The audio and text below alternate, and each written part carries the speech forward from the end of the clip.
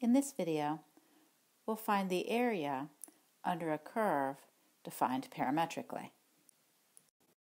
Recall that the area under a curve y equals p of x defined in usual Cartesian coordinates is just the integral from x equals a to x equals b of y dx, or, in other words, the integral from a to b of p of x dx.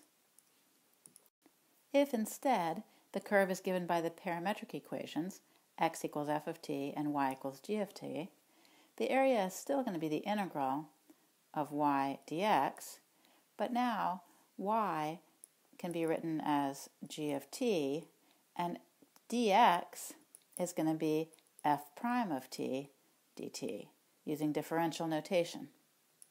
Therefore, the area is going to be the integral of g of t f prime of t dt. And since we're integrating with respect to t now, our bounds of integration have to also be t values. I'll still call them a and b, but I want them to represent t values here. It's important to note that this is still the area under a curve. In other words, in between the curve and the x-axis. Let's use this formula to find the area enclosed by this Lissajous figure, given by these equations. By symmetry, it's enough to compute the area under one segment of the Lissajous curve and then multiply that area, which I'll call A, by 4.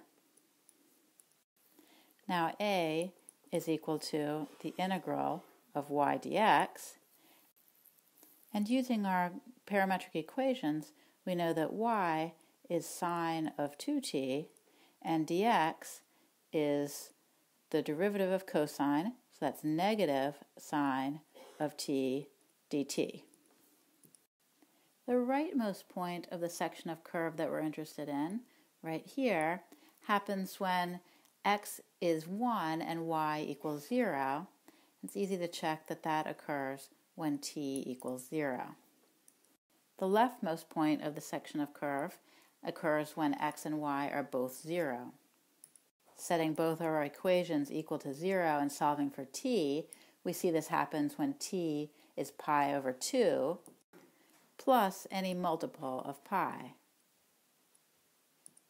So the first time we reach this point after the t value of 0 is when t is simply pi over 2.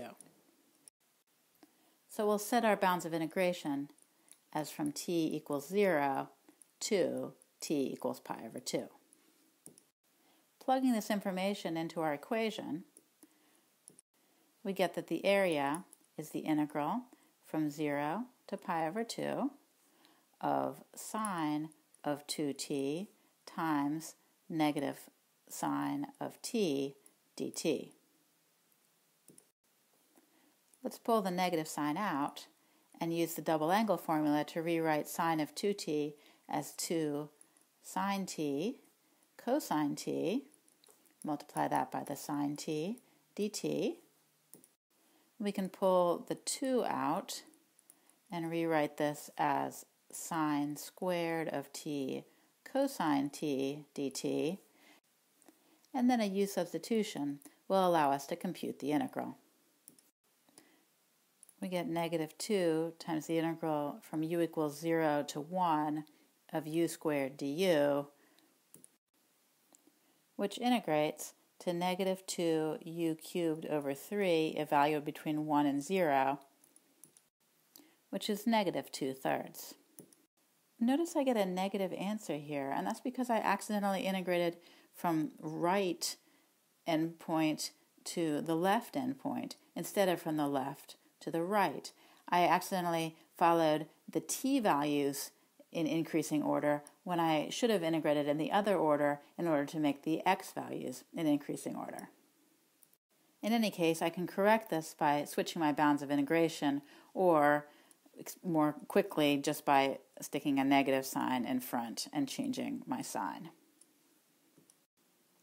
Now I can figure out the total area inside the Lissajous figure just by multiplying by 4.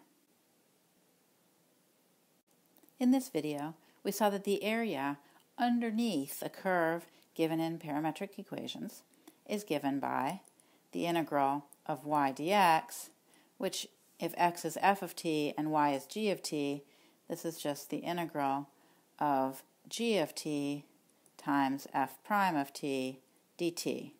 Our bounds of integration need to be t values.